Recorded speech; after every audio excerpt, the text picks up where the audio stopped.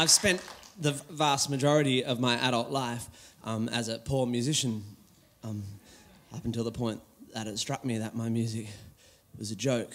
And one of the things that happens when you're a starving artist is it's weird because wealthy professional people whose lifestyle you covet often come up to you and profess envy for your lifestyle, citing reasons such as flexible work hours and geographical freedom and always something to do with the potential for spiritual growth. I don't even know what that means. And they always seem to have a musical instrument tucked away in the dark recesses of their past with which they seem to have a relationship of regret, as if they believe that it was just a fleeting childhood decision that steered them away from the path of the virtuosic classical cellist or the heavy metal singer and towards that of the pharmaceutical salesperson or whatever they became. And it sort of goes like this.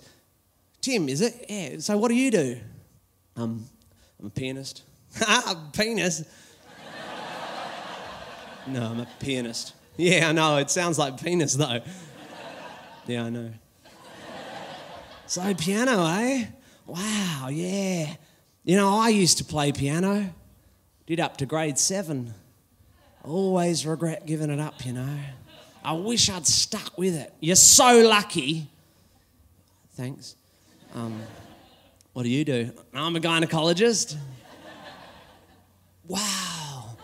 Gynecology. Yeah, I used to play truth and dare with my cousin. I once stuck a shoehorn up her fanny. I wish I'd stuck with it, you know. You're so lucky.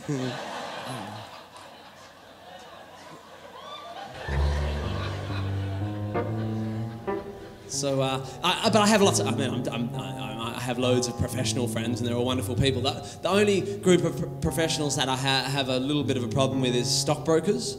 And if there's any stockbrokers in the audience, I don't have a problem with what you do. I'm not quite sure what it is, but I have a grammatical issue with your job because broke is the past tense of break.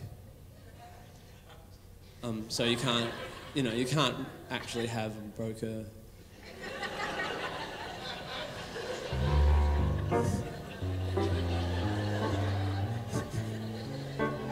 I don't call myself a sanger.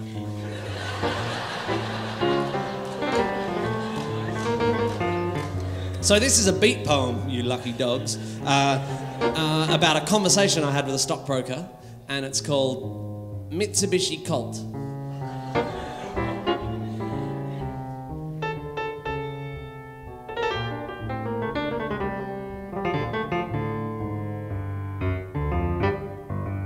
He looks at me intensely, eyes sparkle, contact lens green with artificial envy, cocks his head and fixes me with a condescending stare, flicks his bleached blonde tipped hair and theorises thus.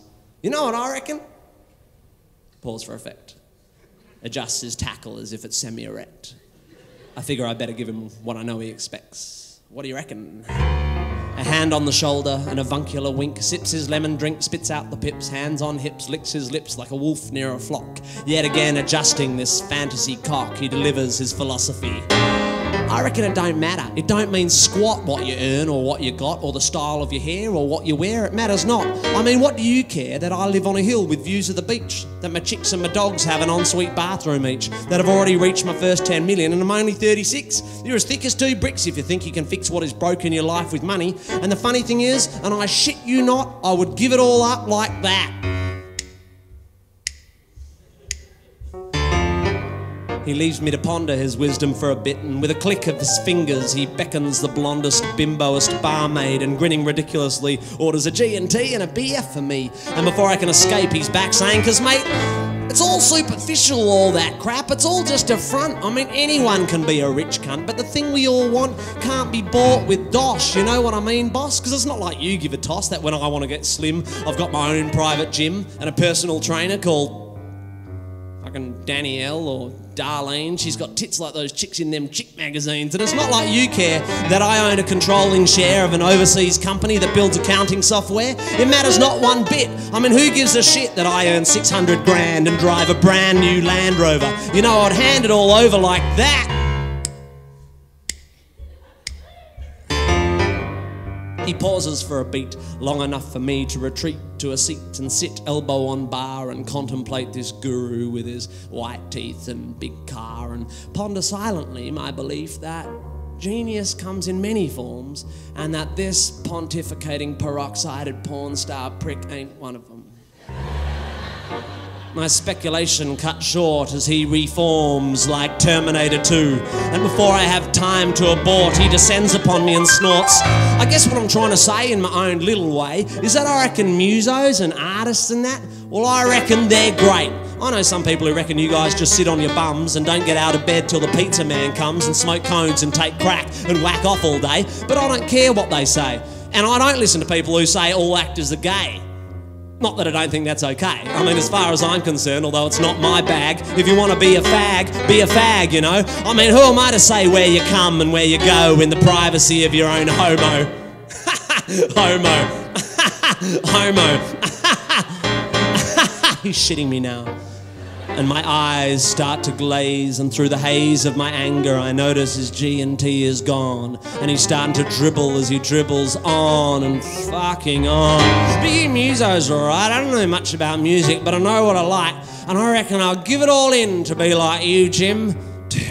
Because you might be poor in monetary terms, but what you earn spiritually, what makes you what you are, just means so much more than what you'll get from a really nice car, or tennis courts, or holidays in Greece, or a house on the beach, or stock market shares, or 31 pairs of Calvin Klein underwear. Do you understand? You are a wealthy man. And mate, I don't want to piss in your pocket, but I gotta say, before I get on my way, that honestly, and I'm not having you on, I reckon one day you could play piano as good as Elton John.